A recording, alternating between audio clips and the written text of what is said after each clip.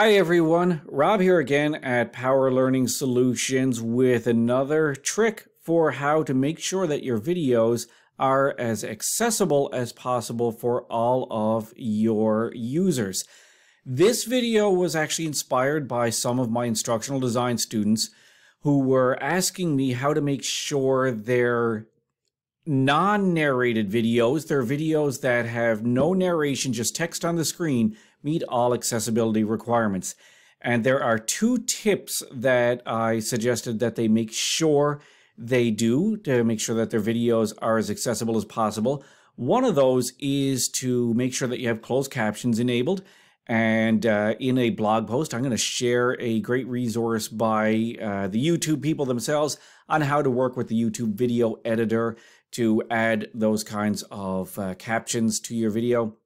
The other trick is to use an offline application like Screencast-O-Matic to create your captions. And what you would do is just transcribe all of the text that appears on screen in your video, such as my Hi There, Meet Rob Power video, which is non-narrated, just text only.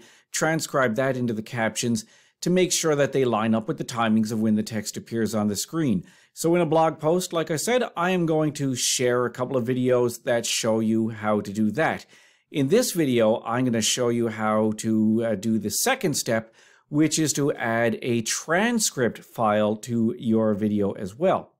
So if you look at the details for my instructor welcome video here, you'll notice that I have a little note, download the complete accessible transcript at, and I have a link to a file on Google Drive.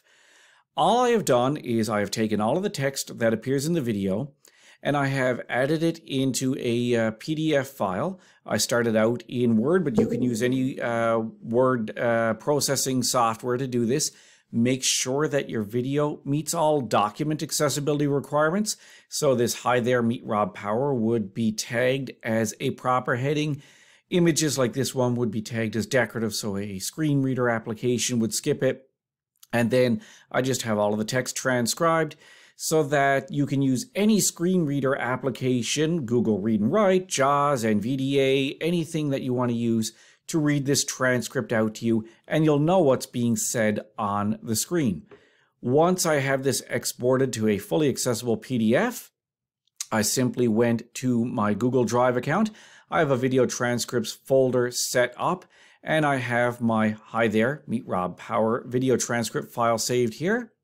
You just go and get the link to share this file. Make sure that you have it set up so that anyone with the link can view the file. Copy that link.